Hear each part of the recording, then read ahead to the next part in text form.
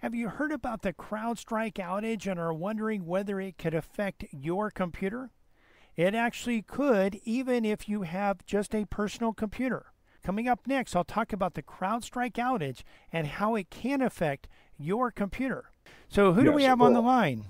Earl's on the line with you. Earl, welcome to a Faster PC Live Technical Support. How can we help you today? Okay, first of all, I love your show. Thank you. And fortunately, I was out at Home Depot and I got back late for the beginning of the show. Yes. My question was, what happened yesterday with Microsoft, would that have any effect on my personal computer? I haven't been able to check my emails or my bank accounts. It's just saying that it's not available. Yeah. The problem would not directly impact your Microsoft computer, but indirectly it may, because and really it wouldn't directly affect your computer unless your computer was running CrowdStrike, which is a cybersecurity software, and really it's not even marketed to residential, it's marketed to big businesses. They don't have a huge amount of business, but they do about, I believe, $900 million a year. Without a huge number of customers, they're dealing with very large customers. But your email provider and your bank may be one of those customers. So in that case, yes, it could impact you because they may be down, because they may be using CrowdStrike. So, and we were going to talk about CrowdStrike and the outage yesterday. I mean, this affected airlines, it affected medical, it affected banks, maybe it affected email providers as well. Any customer using CrowdStrike could have been affected by this. And what happened was there was an update that actually was taken by or made by CrowdStrike, the CrowdStrike software. And the CrowdStrike software, again, is a cybersecurity software that is there to protect against cyber events. And being a cybersecurity software, it really has permissions to do a lot of things on the computer, including changing certain files. And what actually happened with this is that it actually changed a file that caused computers, when they rebooted, to go to a blue screen, what's called a blue screen of death. And I'm sure many of those out there, maybe even you, are familiar with this blue screen of death. In the Windows 8 and Windows 7 days, it was a really kind of a almost, I guess, a more of a royal blue. And the newer Windows 10 and 11, it's a softer blue, so it doesn't look quite as ominous, but it's still, what it means is your computer tried to boot into Windows and was not able to get all the way into Windows. So you can imagine hospitals had major problems with this because of this CrowdStrike issue. There are hospitals today that, and really it's much more efficient to not have paper. I mean, hospitals aren't walking around with paper that tells them what type of medication their patients take. They're not walking around, with information and paper that tells them what the patient is actually there for, and what the patient is, and the various treatment that the patient's going to have, and what to watch out for. And certainly the staff may remember, if they were there, maybe the day before and had this patient, they may remember, and they may be able to get some briefing from their other staff, but really it can create problems when the computers aren't available. Major problems. In fact, one of the things that we hear quite often is, times were just so much simpler in the old days before computers. And that to an extent is true. I mean, I remember going to the dentist. We had a dentist that fought automation and fought computers for a long time. In fact, as recent as maybe 10 years ago, when you went to the dentist and you needed to schedule an appointment, they would pull out an index card out of a little metal box that would have your name on it, and they had like a manual system of scheduling the next appointment, and now they're totally automated in that. So computers definitely make businesses more efficient, and definitely help out with keeping track of things, and can help even preventing errors. But when there's a problem with the computer, and in this case it affected entire companies. Now, one of the things I saw and actually heard on the CBS news feed coming into this show, before this show, you may have heard it. I know, Earl, you weren't listening at the beginning, but some of those that were listening may have heard it. The advice to actually diversify your cybersecurity offerings, and certainly to an extent that is good information that you should actually, and we actually believe the best protection is to have multiple layers of protection, to not put all of your eggs in one basket. And we really do that because if one of those entities, or one of those layers, the company that provides that service, if their service is compromised, we at least still have other layers that can actually watch and look and shut down a threat, even if it's coming from another cybersecurity firm. It can be shut down. But that type of multi-layer or having multiple providers would not be effective unless you just had some computers protected by one provider and some computers protected by another provider. And when you do stuff like that, what happens is that none of the computers are as protected as they would be if the same providers were providing all of the service for all of the computers. For instance, we have what's called one in our cybersecurity stack for companies.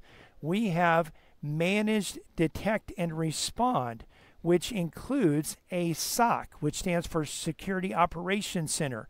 So there's software that's watching for odd things happening, and when there's an odd thing that happens, or it detects something odd, like maybe someone trying to log in from Russia, or someone trying to log in from China, someone trying to log in from the Ukraine, when it sees something odd like that, it sends an alert to or maybe someone actually did log in from one of those companies or one of those countries.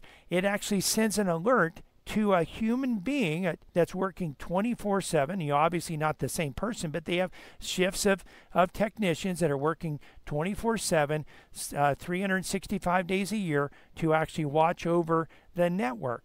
And so it can actually, those engineers can actually come in and look at that. Well, if we used one MDR provider with SOC for some computers and another one for other computers, then neither of them would have all of the information and would not be able to fully protect the network.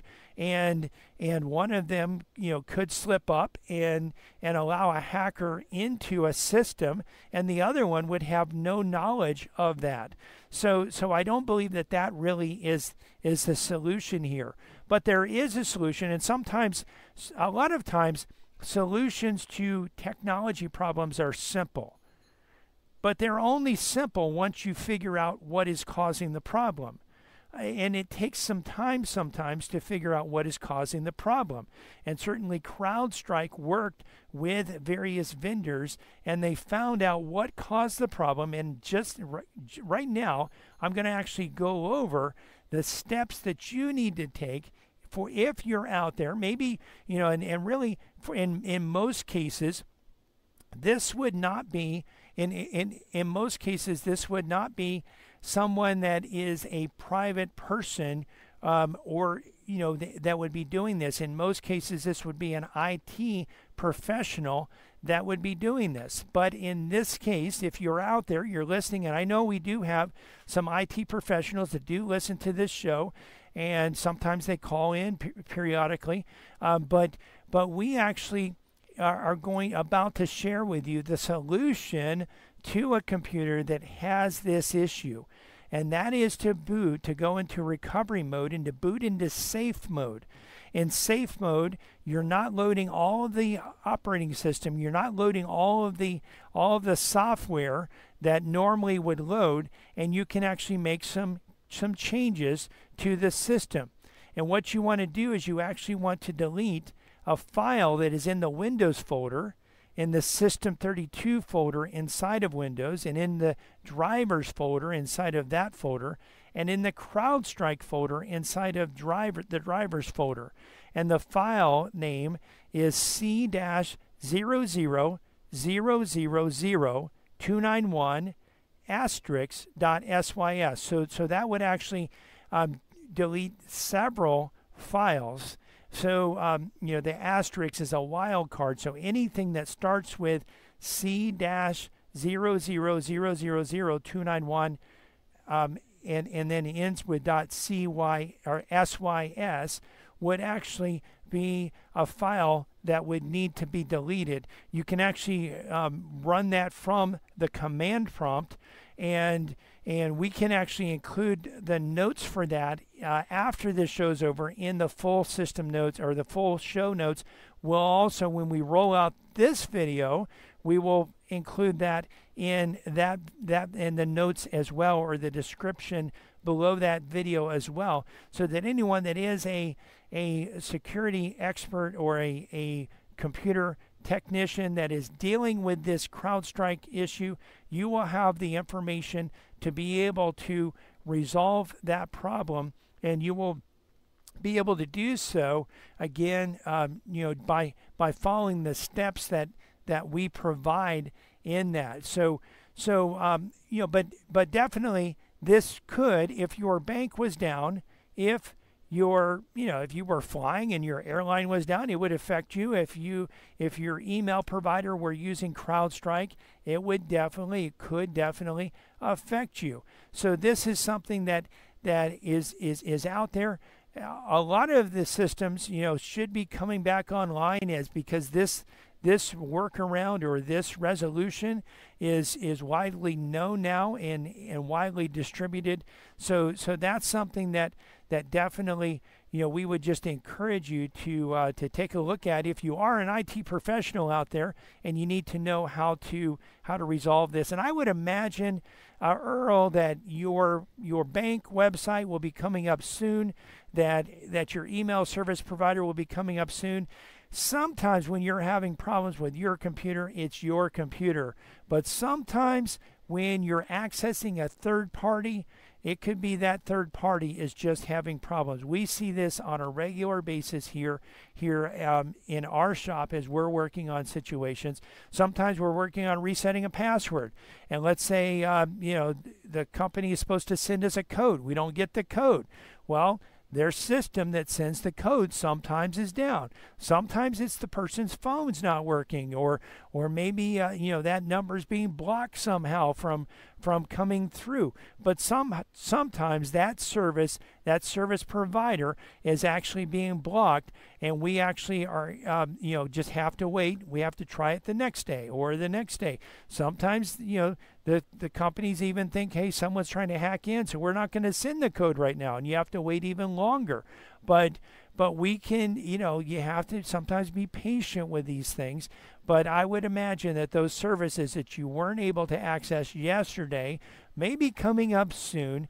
And it would be interesting if anyone else has experienced any problems with this. You can definitely give a call into the show, and we can go over that as well coming out of the next break. I hope you've liked this video, that you've learned something from it. If you have, please click the like button, click subscribe, and click the bell to be notified when we release new videos. And remember, when you have computer problems, you need a faster PC.